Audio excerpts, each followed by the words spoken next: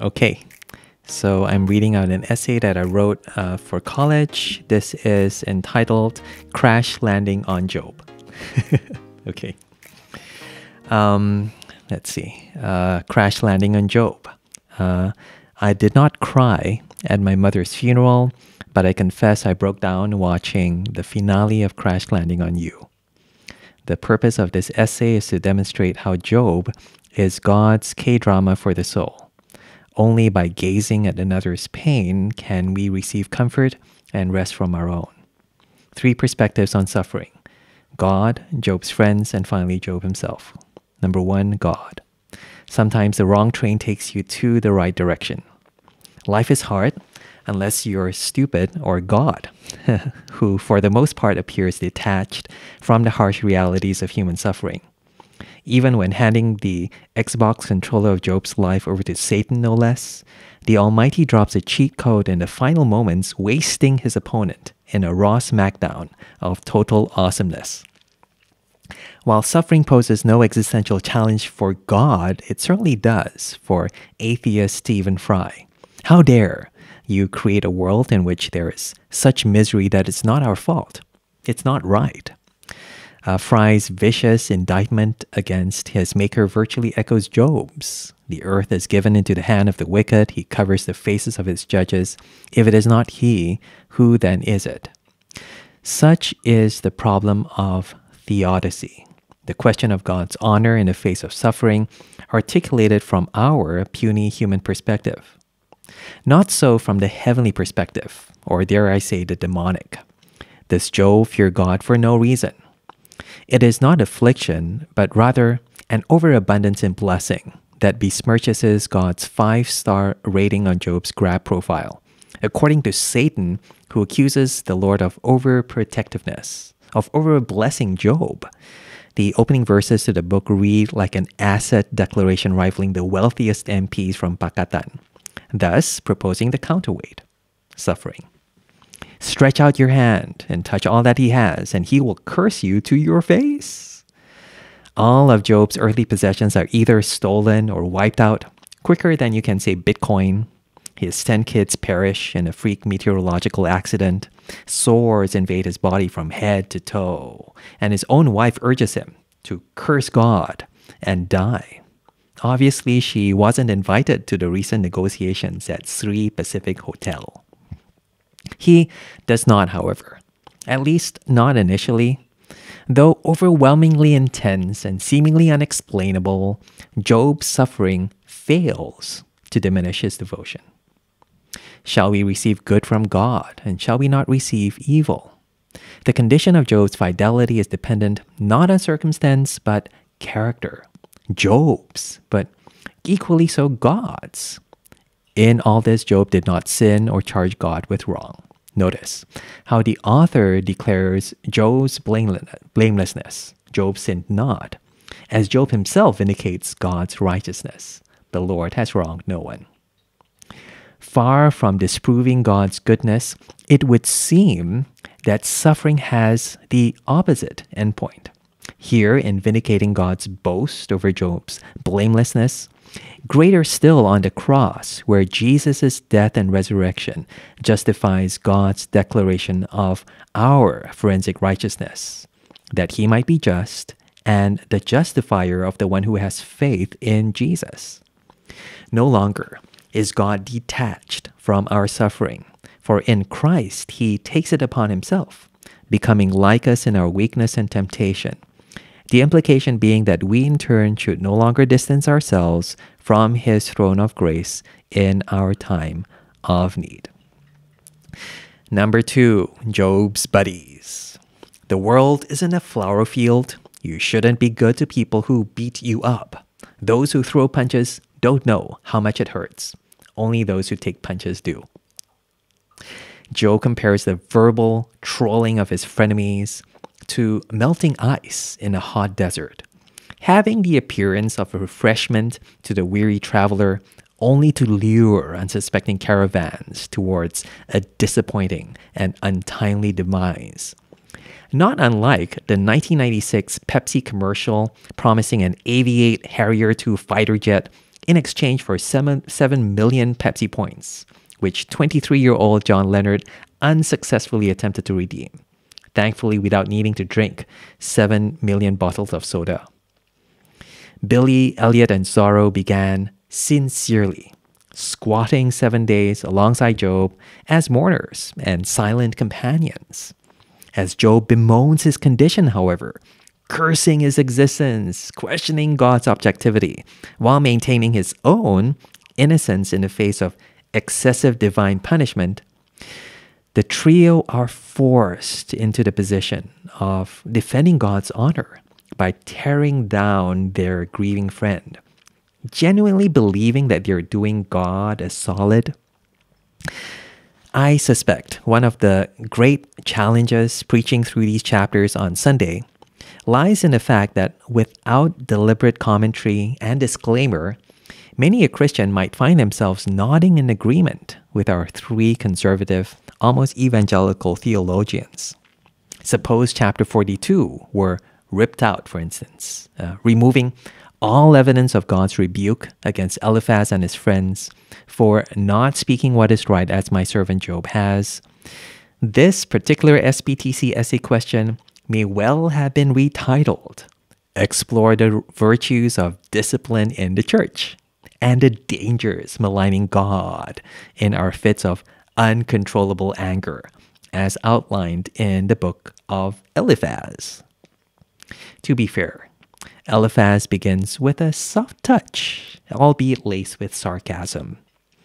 If one ventures a word with you, will you be impatient? Behold, you've instructed many, but now it has come to you and you are impatient. It touches you and you are dismayed. Or as Uncle Roger would say, Hiya, so weak, so weak. At this early stage, Eliphaz still fancies himself as Job's superior. Now a word was brought to me stealthily. My ear received the whisper of it. Can mortal man be in the right before God? Can a man be pure before his Maker? A mysterious encounter imbues Eliphaz's words with supernatural authority. God gave me this prophecy, Job. You are not as innocent as you think. It is possible Eliphaz made the whole thing up, especially when he's called out for misrepresenting God in the concluding chapter. Yet it is interesting how Job parrots Eliphaz's words back to Bildad when he says, Truly I know it is so, but how can a man be right before God? Pitting his friends' logic against each other, Eliphaz says, no one is blameless before God, while Bildad had just argued that God never rejects a blameless person. Which is it, fellas? Make up your mind, bro. 3 observations from this exchange. Firstly, there are traces of truth in all of their teaching. Job validates both arguments. Perhaps God did send you that spooky DM after all, Eliphaz.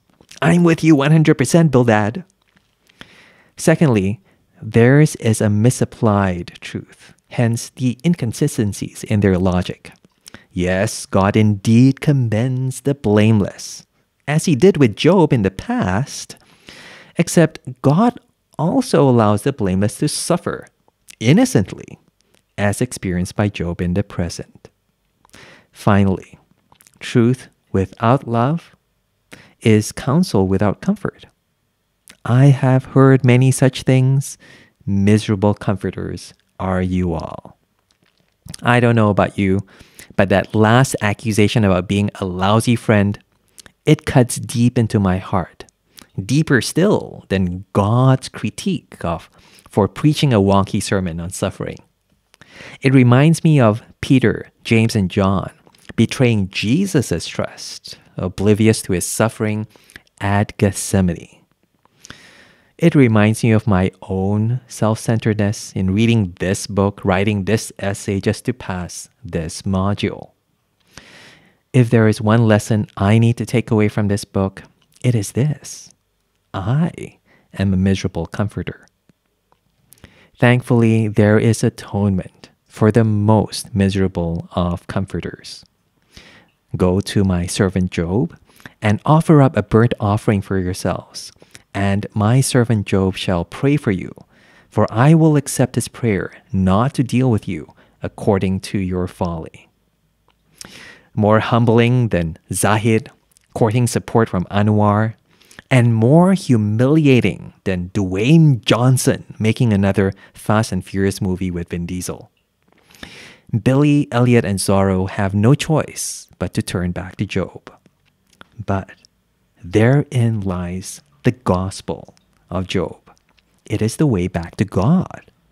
The one we rejected prays for our acceptance. The one we despised draws us back into his love. But before that can happen, Job needs to find his way back to God. Number 3. If you give up on waiting, the pain of loss will kill you. That's why you have to wait. The bittersweet ending to Captain Ri and Ceri's whirlwind romance in the 2019 Netflix K-drama Crash Landing on You saw the couple separated at gunpoint at the North-South Korean military border, seemingly for good. 3 years go by, and the scene shifts to the mountainous slopes of Switzerland, where Ceri has set up a charity for underprivileged children, appointing Captain Ri as its director, thus making it possible for 2 weeks in a year for our lovebirds to share a Toblerone together. Incidentally, the two actors tied the knot for real and are expecting their first child this December. It is easy to be cynical of fairy tale endings, poking fun at kimchi heads like me. But how different is Job's story, really? And the Lord blessed the latter days of Job more than his beginning. And he had 14,000 sheep, 6,000 camels, 1,000 yoke of oxen, and 1,000 female donkeys. God numerically doubles all of Job's assets from before.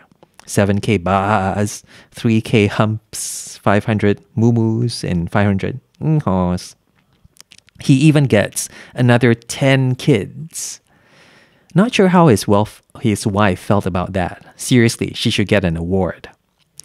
It's the perfect fairy tale ending if there ever was one. Try telling that to a grieving parent, a cancer patient, the friend who got fired from his job. God's gonna double your blessing at the end. Doesn't quite work, does it? At least when Job was covered in sores, or when his friends called him a non-Christian, or when he was releasing all that rage accusing God of being a bully, at least those moments felt cathartic, familiar, or even helpful. But how is this supposed to help? Then again, doesn't Jesus make a similar promise to his disciples? Peter asks him, "See, we have left everything and followed you. What then will we have?" And Jesus answers, "Truly I say to you, in the new world, when the Son of Man sits on his glorious throne, everyone who has left houses or brothers or sisters or father or mother or children or lands for my name's sake will receive 100-fold and will inherit eternal life." Jesus is outrageous compared to Job. 100-fold blessings? That's super scammy. Then again, Jesus is talking about a coming glory, a new world, a life that is eternal. In other words, what God has in store for our suffering is not merely an end, but a new beginning. He will wipe away every tear from their eyes, and death shall be no more.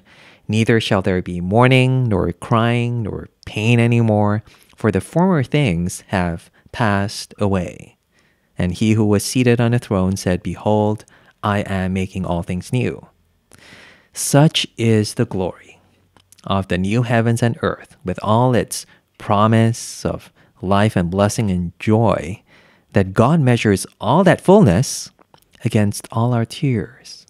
against all our pain, all our loss that we experience in this life of bitterness and pain. As if to say to us Christians, it will be worth it. Just you wait. Just you wait. Amidst all his pain and angst, there was one thing Job never stopped doing, and that was waiting. Waiting for God to respond. More than any blessing or reversal of fortune, it was God's presence alone that Job longed for, finally received, and found true comfort in. I had heard of you by the hearing of the ear, and now my eye sees you, therefore I despise myself, and repent, or am comforted, in dust and ashes.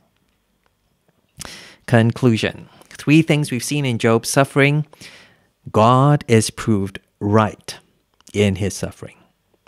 His friends are forgiven for his suffering. Finally, Job is restored at the end of his suffering, but more so at the end of his waiting. This is Revelation 22:20. He who testifies to these things say, surely I am coming soon. Amen. Come, Lord Jesus. Or Maranatha.